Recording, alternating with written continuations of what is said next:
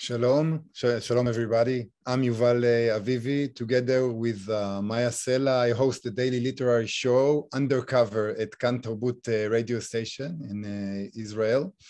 I'm very happy to open here a series of meetings with Israeli writers at the National Library of Israel as part of the celebrations of the Hebrew Book Month.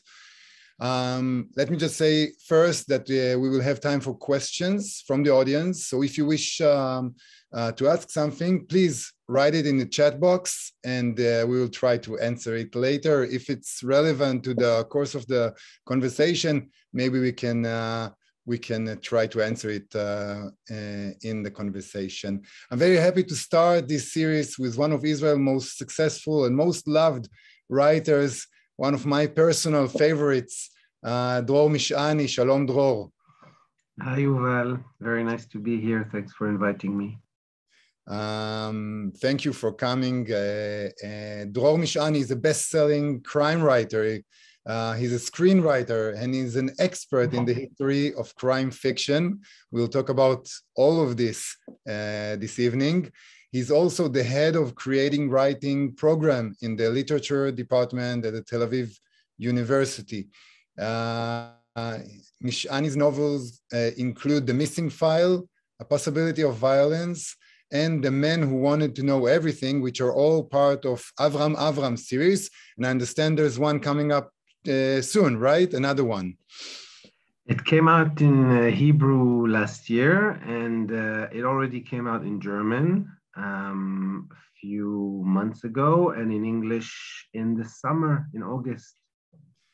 And another one, which is not a part of this series, is 3, which is a great novel, a thriller, and it was also translated to English. And your novels were translated to more than 20 languages, and they also won numerous international prestigious prizes. So we're very happy to have you here to talk about Israeli literature and about your Israeli literature and about a lot of other things.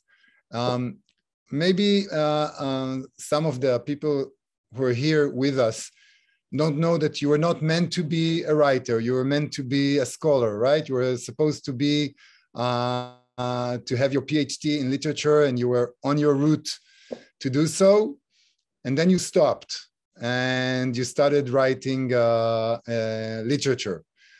What made you switch lanes? What made you quit the academic work and begin writing yourself? First, let me correct you and tell you that, I was meant to be a football player. This is what I was really meant to be. But, since this didn't, work out, I always wanted to be a writer. I always wrote, and in fact, I started publishing short stories when I was in my 20s. But it's true that for a long while, I wasn't successful in writing a novel. I tried and I couldn't make it, and instead I did other things like teaching and editing and translating, and also being a scholar of Hebrew literature, and then of what interested me at one point became the detective fiction. And it's true that I left my PhD. There were many reasons. One is that a topic that we like to discuss, you and I, Yuval, is my children were born, and I don't know, it changed something in me. I felt like, this is, they say in sports, this is the money time, really, what I do now is my children will read it one day. What do I really want to leave behind? What do I really want to leave for them? And I understood that it's literature, it's novels, it's stories, not a PhD. And also, I was a bit tired with the need to justify every sentence I wrote. We had the chance to talk about it a few weeks ago. When you write a dissertation, you always need to be in the realm of truth. Every sentence you say need to be truthful. And I was tired of saying only the truth, as if I'm in court all the time. And I wanted to invent, and I wanted to lie. And yeah, so this is why I left the PhD. Dror, Started writing we're asked novels. if it's possible to make the microphone a little bit closer to your mouth. Yeah, sure. I hope it's okay now. Me too. Fantastic. So it's interesting that you're saying that the children were the thing that made you do this change, because a lot of your books are dealing with being a parent and being and having kids, and it's not always optimistic. You're saying that your kids will read these novels one day. This is your legacy. This is what you inherit them. This is what you give them, and maybe they will find some uncomfortable truth about parenthood and the way you saw it when you write these stories, because a lot of the kids in your novels are sometimes abandoned. Sometimes things happen to their mothers, to their fathers. Sometimes their mothers and their fathers do things to them. It's very complicated. Yuval, you just go around the thing. Children are murdered in my books, and sometimes in real life. Yeah, you're right. I don't know what was I thinking when I thought, this is what I want my children to read. And in fact, my children are now, getting closer to the age of, this, when the danger becomes, it's really dangerous. They might read my books one day or another soon. I think that, what they'll discover in them is, my truth, the stories that I have to tell, things that I went through as a child and as a parent. And yes, like you say, some of it is not very optimistic, not very, beautiful. But I think they know me, they know all my dark sides. So I'm not sure they'll be very much surprised. And I'm sad to say that, my children are not reading, so, they're not reading a lot. So maybe they won't read my novels. Maybe it will change later in life. Yes, maybe. You're optimistic. I'm always optimistic about reading. I'm sure with so many books behind you, they will be persuaded at some point, for sure. So Yes. why did you choose writing detective novels and thrillers? I'm sure it's like this maybe around the world, but in Israel, it was considered, maybe still considered, not the most prestigious line of writing. It's not the writing that used to get you in this literary club. It was considered as a minor or marginal writing. This is a genre that's not so well accepted in Israel. Why did you choose it? So I think partly because of that. There's a line from a wonderful writer that I like to quote. It's the pioneer of detective fiction in Israeli literature, Bat Yagur. And so she and Shulamit Lapid, they were the first to write detective novels in the late 80s. And I saw a documentary about her in which she was interviewed, and she was asked, it was very interesting because she was interviewed while doing the dishes. Can you imagine, male writers being interviewed while doing the dishes? Yeah. So Bat Yagur was interviewed while doing the dishes, and she said, and they asked her, why did you start writing detective fiction? And she said, I wanted to write my novel. And then I thought, what, can I write the big Israeli novel like Amos Oz or like David Grossman? No, so I'll write, and she said in Hebrew, it's Rak Roman Balashi, so just a detective novel. And there's something about this that is familiar to me that I understood it immediately. This, yeah, you know what? I'll be modest, or, maybe it's fake modest, but I won't say that I'm writing a big Israeli novel. I'm writing just a detective novel. But in fact, maybe I will try to do something else, like, in a way that is like subtextual or something like that. So it's And like choosing a minor genre yeah, in order to say something major. yeah, but it was also at the same time, it was also my way to belong and not belong. Something that I feel strongly, and it has a lot of, I feel it, and I think I belong and I don't belong in many ways to the like mainstream Israeli literature. And this was a way to state it, to say, I'm here, but I'm not really here. I'm also there. I belong. I do feel like I belong to this, tradition of modern Hebrew literature, but at the same time, I don't fully belong. And I also belong to this wonderful tradition of, the global tradition of detective fiction. And also, look, this was the genre that I was obsessed with as a reader.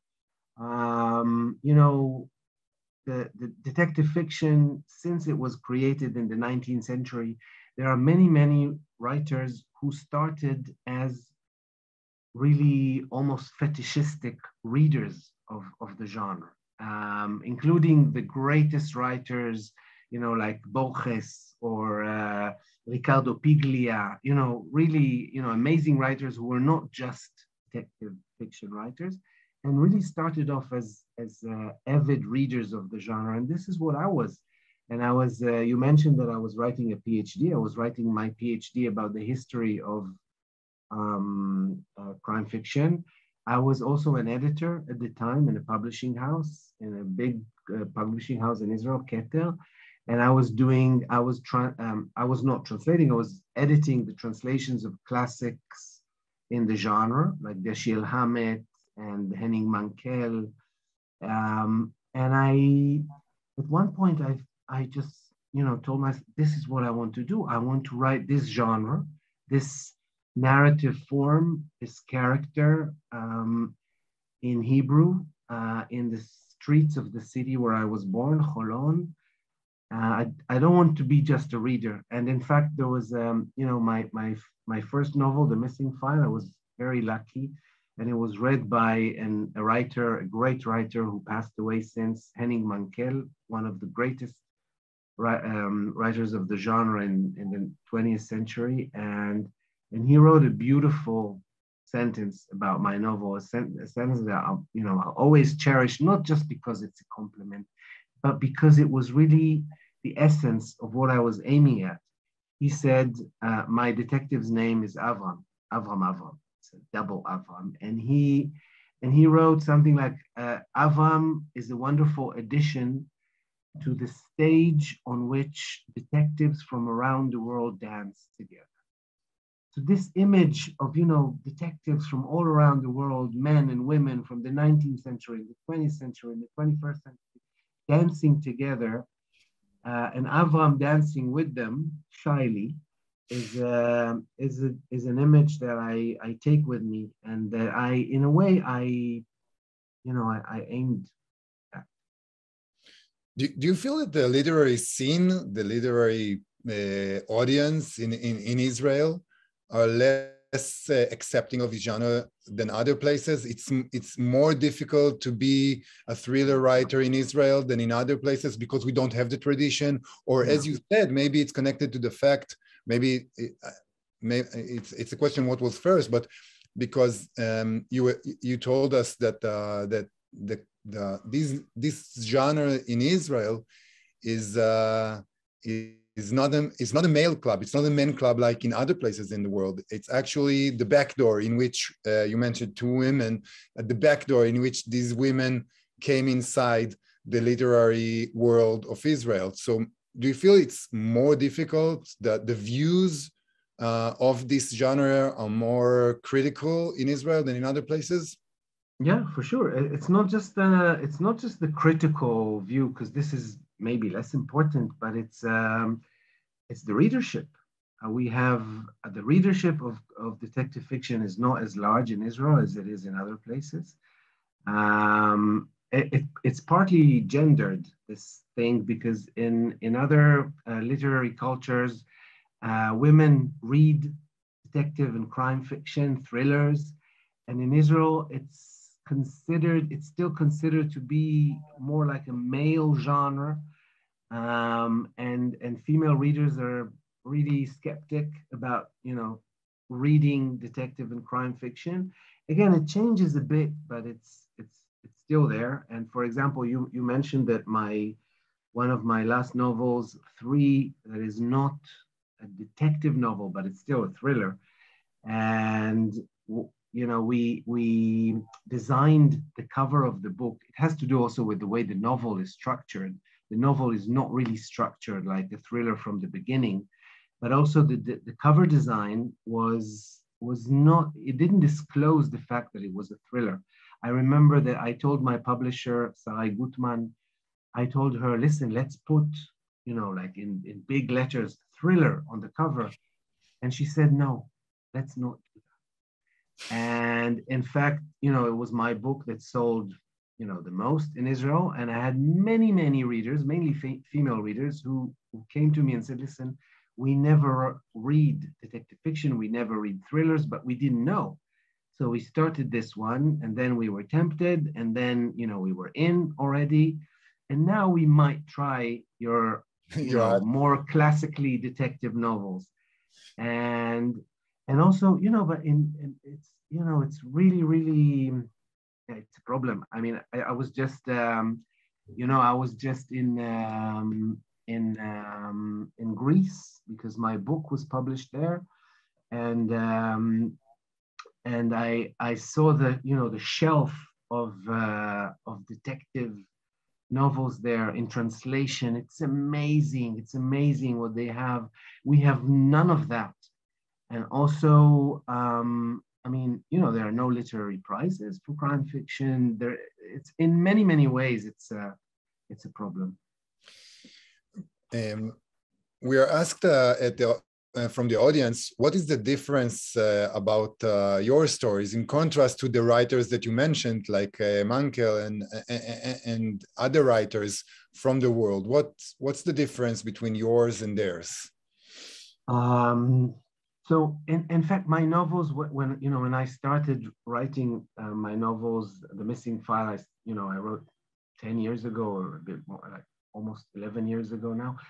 What I was thinking is, how do I merge this tradition of Hebrew literature, modern Hebrew literature, that I do feel that in a way I belong to it, certainly as a reader, and the genre of detective fiction. How do I create a mixture of those? And Avram, I would say, is the illegal son of these two traditions coming together, in the sense that he's not really Hebrew literature because he's a detective, and it's from the side, and he's not a detective like most of the detectives that we know, certainly not like the, classic detectives, Poirot style. He's closer to some of the, more modern European detectives, but still, I think he's more of an anti-hero than them. And this has to do with the fact that he belongs to Israeli fiction. And so he's, in a way, of course, I exaggerate, but if Yosef Chaim Brenner, one of the greatest Hebrew writers, if he one day tried to write a detective novel, I'm sure it would have become, much better than my detective novels. But it's something of the sort. But this is the anti-hero of who is really central in the Hebrew literature in the turn of the century of the people that came here at the turn of the century and didn't fit in and were forced to leave their homeland and came here, and it was really rough. And then we read about them throughout the years. And now you're saying that this anti-hero of the one person that didn't fit in the Zionist climate or the Zionist group, he's Avram Avram. Avram Avram is their son. Yeah, he's related to them. I wouldn't say that he's them, and I'm not sure he's even their son. Like I said, maybe an illegal son, maybe a nephew, but he's definitely has some of their DNA, sure. I want to in your novel. Your novels are very, very local. They're very Israeli. They're, like you said, but other than not only that they belong in this global detective tradition, they're also very global. And the fact is that it was easy to translate them and to make, we'll talk about it maybe later, and make them into movies or TV shows. And there was something very, very local, very Israeli about it. It was, you even chose Holon, which is not the big Israeli city. You could have chosen Tel Aviv or Jerusalem to be more familiar for the readers from outside of Israel. But you chose Holon, which is not very familiar to these readers. And still you made it very global. You still made it something that anyone in the world can relate to. How did you do it? Well, I have to tell you something. I'll say a sentence that, for a while I thought was original, and then I'll tell you something about it. But it's true what I'm going to say. When my book, when the Missing File, my first novel, was first published in America, my American editor in HarperCollins, Claire Wachtel, told me, listen, you know what I like about your book? And I said, what? And she said that it can take place at the same time in Israel and in China. And I swear to you that when I wrote it, and before I gave it to my first readers, I was sure that not just people outside of Israel won't understand it, but people outside of Holon won't really understand what the book is about. And I thought for a while, that this paradox is something that has to do with me or with my fiction. But then I swear to you, I heard at least 2 Israeli writers saying the same sentence or telling the same story. And it's not like we haven't like a reservoir of stories to tell. I think it's something that's built into global literature or the state of global literature now, that some books, not all of them, are at the same time local and universal, and we know it. And it's true for detective fiction. Maybe it's even truer for detective fiction, because detective fiction, on the one hand, deals with, the most, at least the one that I like to read and write, with the most tragic stories. So in fact, the stories that I tell in my novels, you go back to the Bible and you go back to Greek mythology and you go back, and these are the stories that I tell, stories about, like you said, fathers and sons and mothers and daughters and siblings and the violence within the family. And so this is completely universal. But at the same time, the setting of this specific crime that I tell is, for me, it's, again, like I said, very, very particular to Holon. And in fact, this was one of my motivations when I started writing, to write about the city where I, grew up, and when I was born and grew up, and about, people that I know as friends and family, and that I thought, they weren't protagonists of Israeli fiction enough. It was like considered that, they were I don't know, maybe not interesting enough, maybe not literary enough. And I thought, no, I mean, their stories are as, dramatic, sometimes tragic, as stories that take place in Tel Aviv, Jerusalem. And in a way, they're as Israeli. They're not less Israeli than stories that take place in the kibbutz. In a way, they're much more Israeli, and we know. Maybe the difference is not that big between the people in Tel Aviv and the people in the kibbutz and the people in Holon. The same way that it's not very different from people in Stockholm or in New York, because what's great about your books is that you find out pretty soon in your novels that the mystery, that the crime, that solving of the crime is sometimes not your main goal, even, because what you deal with is a lot of times the psychology or the dynamics inside the family, which is something that everybody can relate to, maybe, and sometimes you even end the investigation at page 200, while the book continues to page 300 and then 400. So, I mean, I've never wrote 400. I always end at 280, Yuval. It's I can't, it's too much 400. But for me as a writer. we discovered that the killer is caught and sentenced sometimes in page 200, but then you have 80 pages more to talk about what happened to the people after he was caught. It's not only about the mystery. It's not only about the investigation. It's not only about who done it. It's not only about getting the right guy behind bars. It's something else. No, you're right. I mean, I again, we're talking about traditions. I belong to the tradition. I would say it's a more European tradition of the detective novel, that it's not a whodunit. I mean, the whodunit is an aspect of it. Sometimes I use the whodunit question in order to attract. Sometimes, for parts of the book, like you said, but not, along the book. But I, want to tell a story. I use the detective story in order to investigate other things. Not really a society. I don't feel that my novels are, the detective novel was used as a means to investigate societies, like Henning Mankell's novels, we mentioned.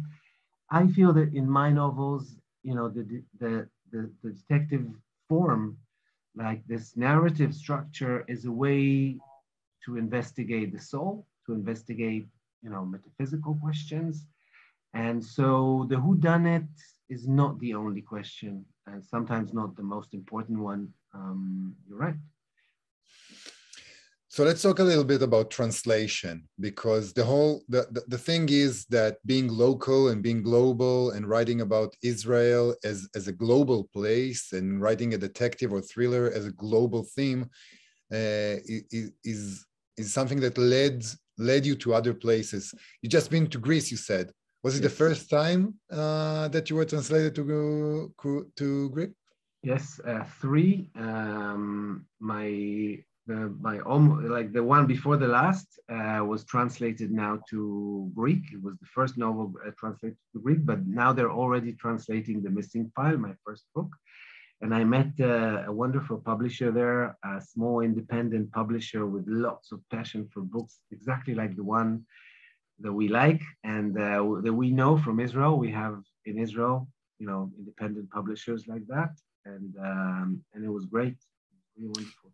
So you meet the readers there in Greece. Yes. And this is obviously something completely different than being in your hometown, being in Israel, meeting the people that you actually already know. And this is something new. How is it to find a totally new crowd, and how was it accepted there? What was the reaction there with the Greek audience? Listen, it's a whole different conversation about the novel in Israel and outside of Israel. And again, it depends in which country. It's different in the US. It's different in Germany, and it's very different in some of the European countries like France, Italy, Spain. I mean, in Israel, it's not just that I know the people.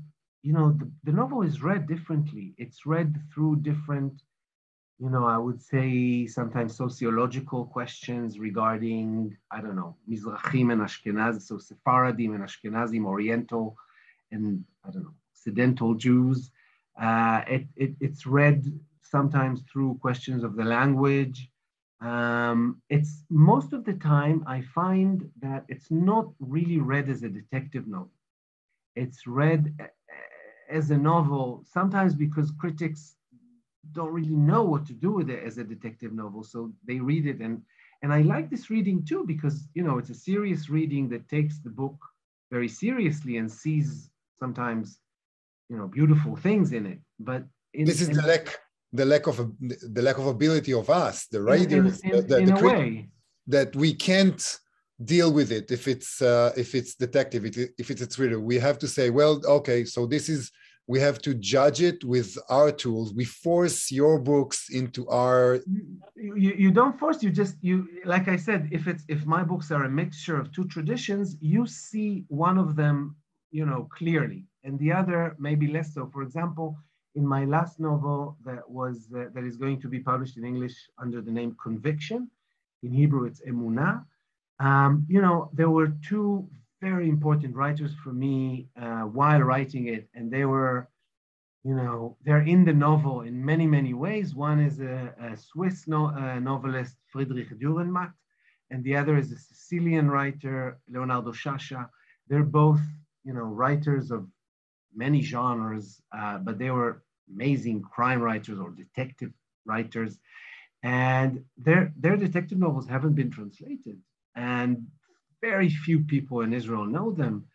And so, when most of the Israeli readers read these books and they see quotes from Leonardo Sciascia, there are quotes from Sciascia in the novels, they read it, but it's not as important for them, like, for readers of the novel in Italy or in Germany or in France. And so I would say that if, when we talked about this mixture or this merge of two traditions, in Greece, for example, most of the conversation is really about detectives and what they do and how they do what they do and why are they interesting when they're interesting. And in Israel, but it's fine. I mean, it's not. It's almost natural, I would say. Yuval, that in your own cultural context, you read in a certain way, and then outside you read in a different way. Doesn't it make you feel a little bit alone in your hometown, that we don't share the same, or maybe a very small group of readers share the same background, share the same tradition in Israel, and you have to go outside to other places to find people that really know what you're doing. We are trying to do it with our tradition, we don't really know how to read you in both ways, and you have to go and look for other audiences.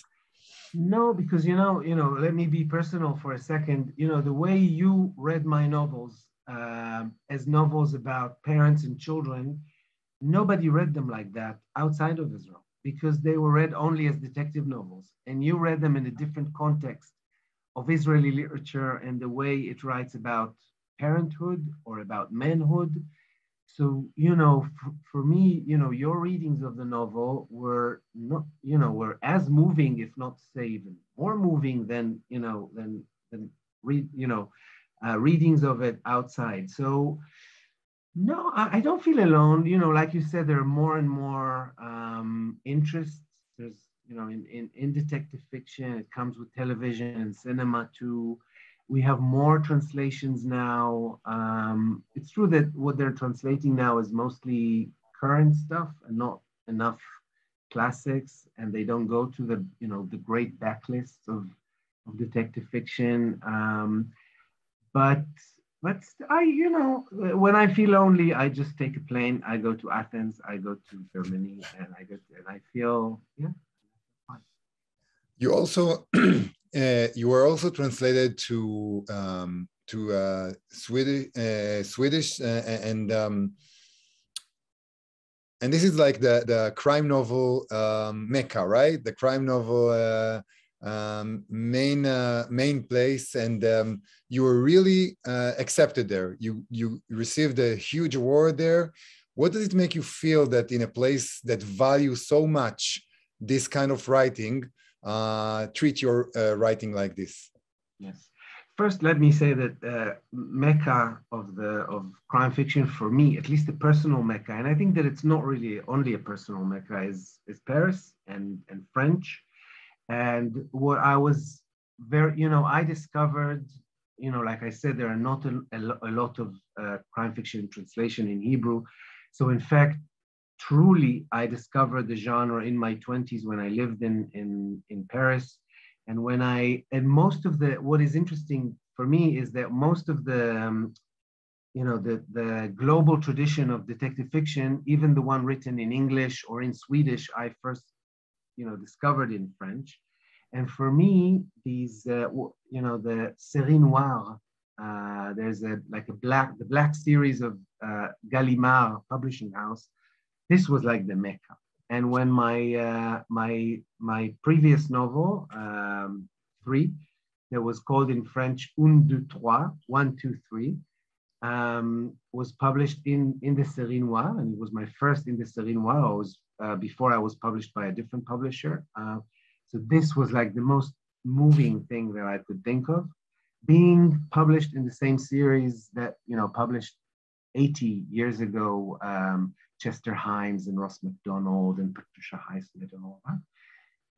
Sweden was very, very important just because the award, this specific award, is called the Martin Beck Award. And Martin Beck is probably my favorite detective, or was at the time of writing The Missing File. Martin Beck is the detective written by husband and wife, Mai Sioval and Per Valu, in the 60s. He's probably the most innovative detective in the history of crime fiction, when he was written. And they were the first they were in fact the godparents of Scandinavian crime. They were the first that understood that, this literary form can be used in order to write serious social novels, but their novels are also so funny. And I didn't translate, but I edited the translation of their first novel, Hosanna, to Hebrew a few years before I received the prize. So being awarded with Martin Beck was really something. Does it change you as an Israeli writer to be translated? You go around, you meet other audiences, you meet, maybe you discover more of this literature. You talk to other publishers, you meet translators. The whole procedure is probably something that must change you. Maybe. Yeah. And you know that a lot of times we'll talk about it a little bit later. The Israeli literature scene is not in a very good place. The readership there are fewer and fewer readers, not so much money, and we always feel like we are on the verge of completely losing the Israeli literature. Maybe it's not so, but that's what we always fear. And it became very common that writers in Israel have to pay in order to have their books published in Israel, which is very uncommon in other places in the world. So sometimes people say that Israeli writers now, when they write, they aim for the global market because we can't survive only with the Israeli market. And this is only one change, right? This is only the commercial change, but also you discover other methods of editing, other methods of writing, other audiences. What are the ways in which it changes you as a writer? Yeah. So first, I'll say that I'm not ashamed. On the contrary, I'm proud to say that I aimed at the global market from my first novel, and this was exactly because I understood that my readers are partly here, readers like you that are reading my novels through the lens of modern Israeli fiction, but that my readers are also abroad, and that this is the the game that I wanted to play. This is the field that I like, like Mankel said, this is the stage where I wanted to dance in. And I don't think it affects my novel in any way in terms of the texture or the locality or language, language, maybe we'll talk language later. I think that what this contact with other writers and other publishing scenes is inspiring. Many times it's inspiring. I mean, I remember, this novel Three. The idea for this novel came to me while I was on the plane back from Lyon, where the best crime fiction festival in Europe takes place. It's called Quai de Polar. And I was just going on the plane after 3 or 4 days, of conversations, public and private conversations with great crime writers. And I went on the plane and I had an idea for a new novel. And it's because it's stimulating, and it's because, and like you say, and it's also, it makes you sometimes critical of our scene in Israel, like you say, when you see publishers around the world struggling, because, I think that in most countries that I know, publishers struggle, they have the same problems with, from Netflix to Amazon to whatever. And they still struggle because they're passionate and they're still publishing books. And of course, our market, is significantly smaller, and it's a problem for our publishers. But it's, so it's stimulating. And I'm COVID, the 2 years where, there were no festivals, and this was a really, really depressing time for writers. Not only for literature. I mean, it's interesting because some of the people I've talked to saying that it was a good time for literature, in the sense that people maybe read more books. But for writers, it was a depressing time, in the sense, at least for me, that, it's true that I had more time for myself, which is always important for writers, but this stimulating contacts were missing. And now that, the world is open again and festivals are on, I'm saying yes to every invitation. And in fact, I'm saying too much. I don't have the time to write, and I started a new book, and it's a problem, but, I'll find a balance soon. Where is the best audience for detective novels? Who are the most, where are the most excited audience regarding detective novels and thrillers? Who in the world? Listen, it's so difficult to say because, for example, like I said, France for me is a very special arena for my books because of, my personal connections, and also because France was one of the first literary cultures that gave the detective very, very important place. And so France, but Germany is, the readings, when I go to reading tours, I find talking to the German audience very, very interesting, because Germans, I think, read my books, at least, again, from two angles. One is the detective fiction angle, and the other is they are more interested in Israeli fiction than I think other places, maybe for historical reasons, I don't know. Spain is a very, very interesting place to read in, because they have their own excellent and very unique tradition of detective fiction. The Latin American and Spanish crime fiction is very different than others, and so they have their lens, and they have a certain respect for detective fiction that comes from the fact that most of their great writers, I'm talking now about Latin America, from Borges to Bolaño, through Antonio Muñoz Molina, they all played with the genre, and so they have a lot of respect to playful detective novels, and so it's very difficult to say.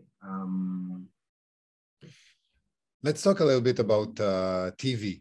About maybe this genre is more, it's more easy to make a TV series out of it. And it's also something that more and more people want to do in the world, and in Israel also. They wanna have their book adapted to a series of a TV series or a movie. Was it something that you thought would happen when you started writing them? Did you think that's the route you're going to? You're No, going. not at all. And in fact, unlike with the translations, this is something that I never worked for. It just happened. I really, when I wrote The Missing File, I worked myself on the first version of the Indian translation in order to make it available for foreign publishers. This is how it was sold.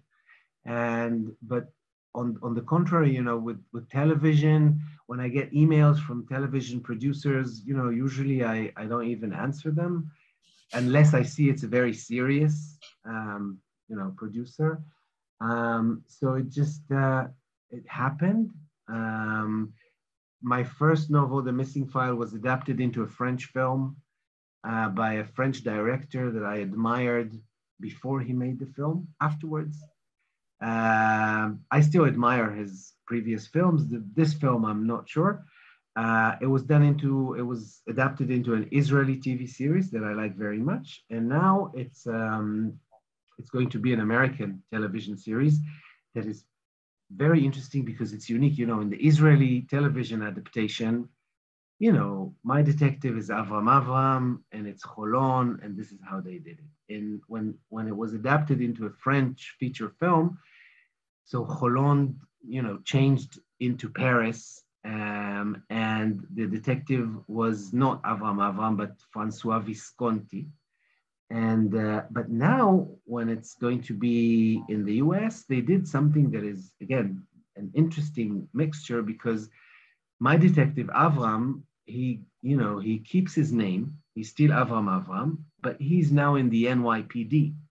He's an American Jewish detective, and I'm very curious to see it. It's being shot now, and the writer is David E. Kelly, who's he did wonderful adaptations for books and great series.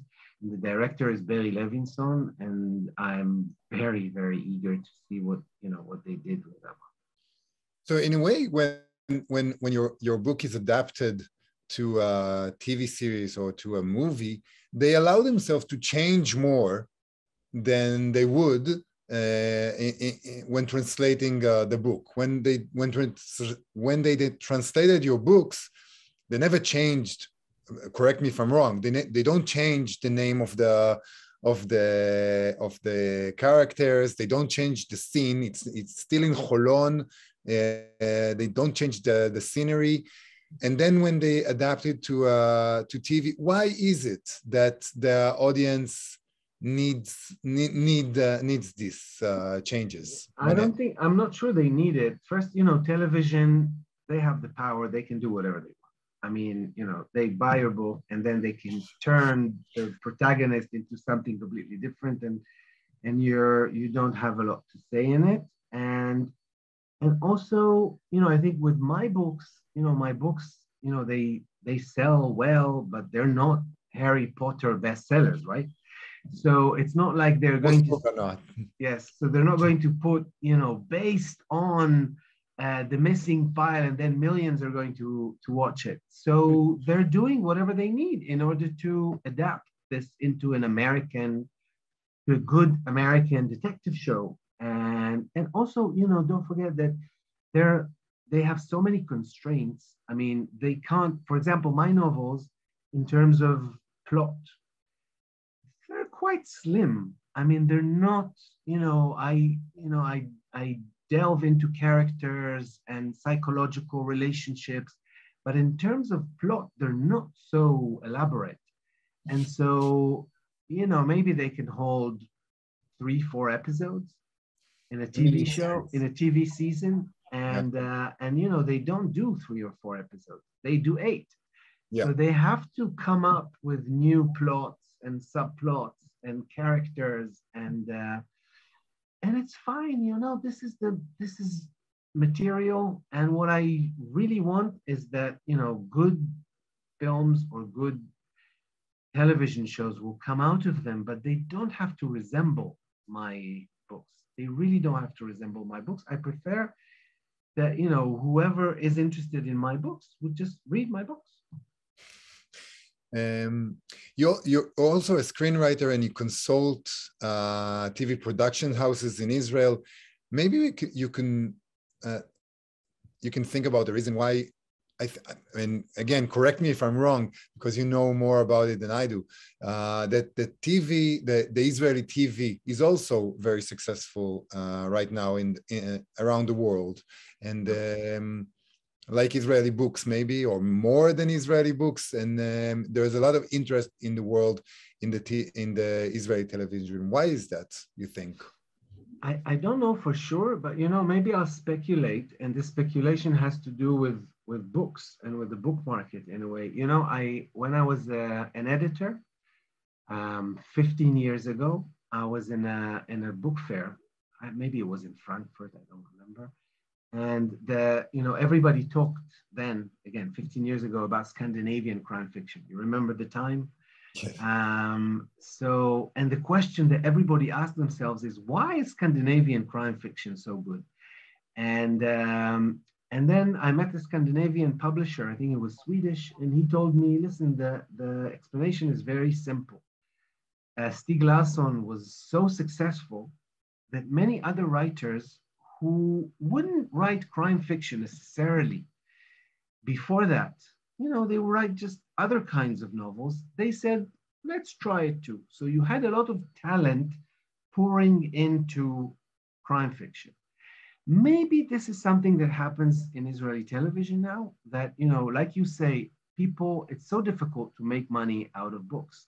It's so difficult to make feature films nowadays. 5 years ago, it was easier, but now it's very difficult to make feature films in Israel. So a lot of the talent that would have gone to books, that would have gone to cinema, is pouring into television, and maybe this is part of it. So I want to give the audience a chance to ask their question. I know it's a big subject, but you mentioned it now. What do you think about the Israeli market, literary market? Maybe we feel always that it's, like I said before, it's on the verge of collapsing because we have very few readers, and we know that we don't.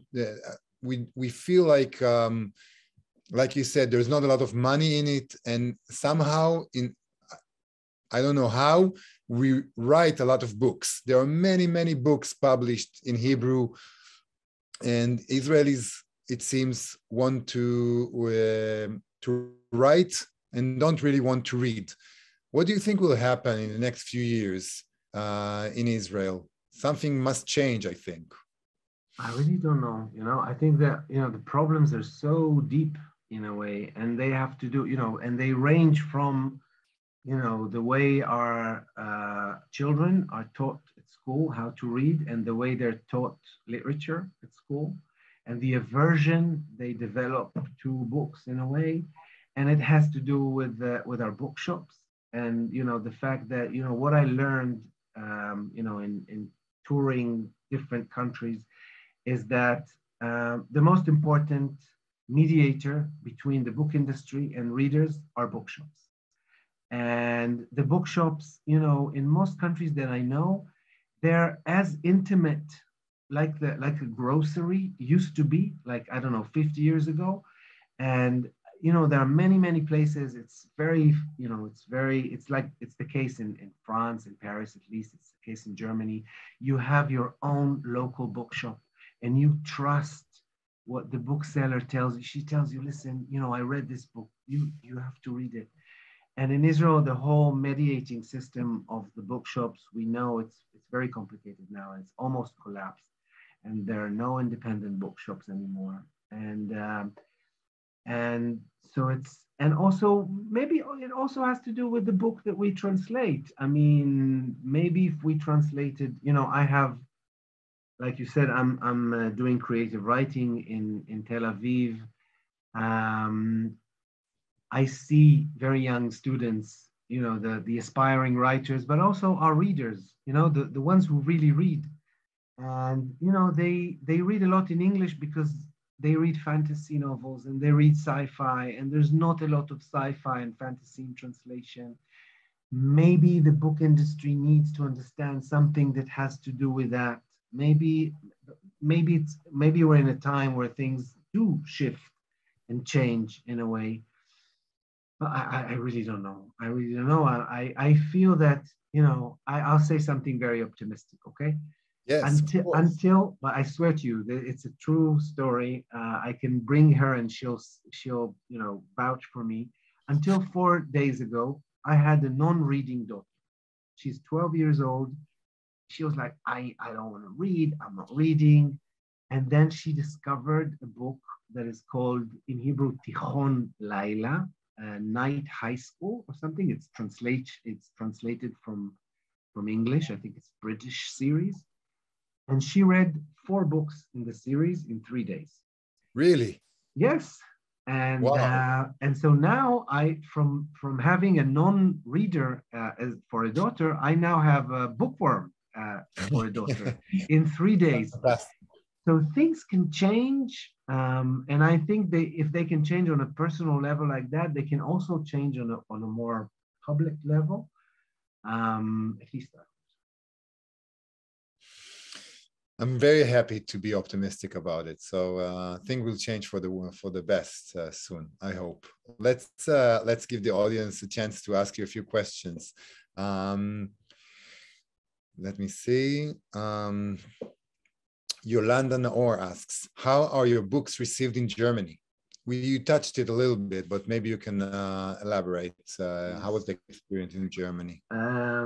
I can say that they were very well received in Germany, and in fact, Germany is the place where my books sell the most, probably at least the last 2 novels. And Drei 3 was a very big bestseller in Germany. It's partly because I have a wonderful publisher in Germany, Diogenes. It's a Swiss publisher based in Zurich. And really the model for a publishing house that maybe we should have, adapt some of their, it's on the one hand, it's independent and very selective, but it's always, he has like a 60 or 70 years old tradition. And they publish, the greatest living writers, Nobel Prize winners, and at the same time they have this very selective list of crime fiction. So they're not, and it's in the same. They don't have different series. It's in the same collection. No, discriminations, and they invest so much in bookshops and in the relationships between.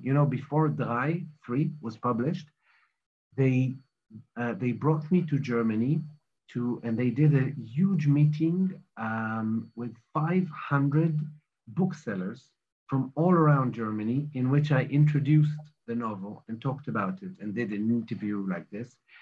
And this was like 3 months before the novel was published. And it was really to introduce this novel to, and maybe this is something that we should do more. So Germany is great. Sounds amazing. Right? Really. But what we have to say the truth. It costs money, to bring 500 booksellers from.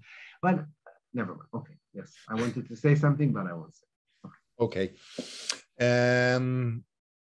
Joseph Galron asks you, how much are you involved in the translation of your books to foreign languages? What's the relationship with the translator? Hello, Joseph. Joseph is doing the Hebrew lexicon. So yes, it really, I'm involved only in English and French, the 2 languages that I can read. I sometimes, I do answer questions from translators in other languages, but the 2 languages that I do read, like the manuscripts, are English and French. But it's to be honest, I have 2 amazing translators, Jessica Cohen to English and Laurence Sandrovich to French. And I told both of them, and I'm really not exaggerating, that my books are better written in English and French than they are in Hebrew. And and also, as you know, I translated some things, and one of the texts that I translated to Hebrew, I translated The Death of the Author by Roland Barthes. So I'm not dead yet, but I acknowledge the fact that for the translator, I can be dead, and you know, the text will speak for itself. And yeah, you know, but we, you know, with Jessica and Laurence, I have great, wonderful, funny discussions about tiny details. For example, you know, with Laurence, with the French translations, we always go into these debates about clothes because Avram is not a very good, you know, he's not a very good dresser. He doesn't have an amazing wardrobe. And also because the Hebrew language is a very slim language, is a very economical. And so I always write, for example, you know, when people, you know, when they have to wear something, usually I like naked, but, you know, when they have to wear something, I write chulza, which is, I don't know, a shirt. And then we go into elaborate discussions about in France, you know, in French, they have many words for different shirts. And so Laurence goes, so what kind of a shirt he's wearing? And I'm like, I don't know what kind of shirt he's wearing. She's like, is it with buttons? Is it with a collar? Is it with, and I really don't know. I haven't thought about it. It's not enough to think about these things. We yes, just put on a shirt and go outside. Exactly.